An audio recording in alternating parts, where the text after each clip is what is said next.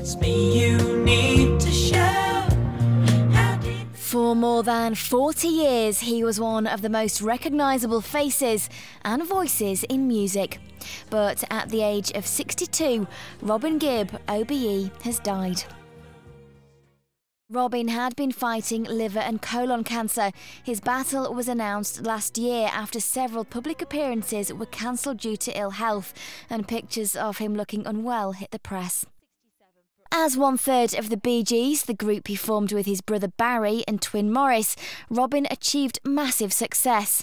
Their record sales well exceeded 220 million, and they're one of the best-selling music acts of all time. We were very young at the time, about 8, 9 or 10. Yeah. And the songs, I'll tell you the name of the song, we wrote them ourselves. Yes. They're called The Echo of Your Love, Time is Passing By, 20 Miles to Blue Land. And 20 Miles to Blue Land, that's it.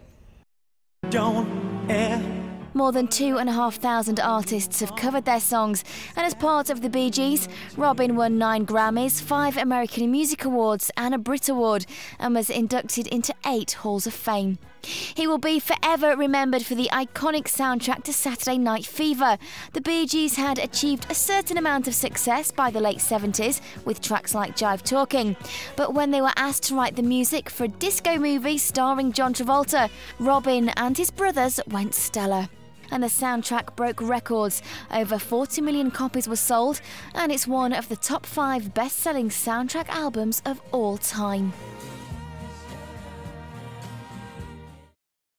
Robin and his brothers went on to write and produce standout albums for the likes of Barbra Streisand, Dionne Warwick and Diana Ross.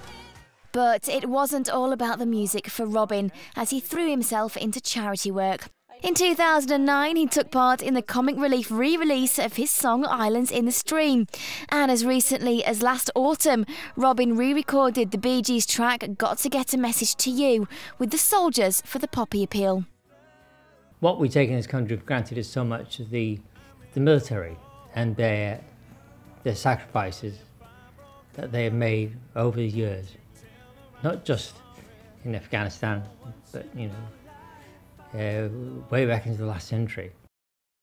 Before Christmas, he posted on his website this photo with the only remaining Bee Gee, his brother Barry, saying it was the best tonic ever to be with Barry again and making plans.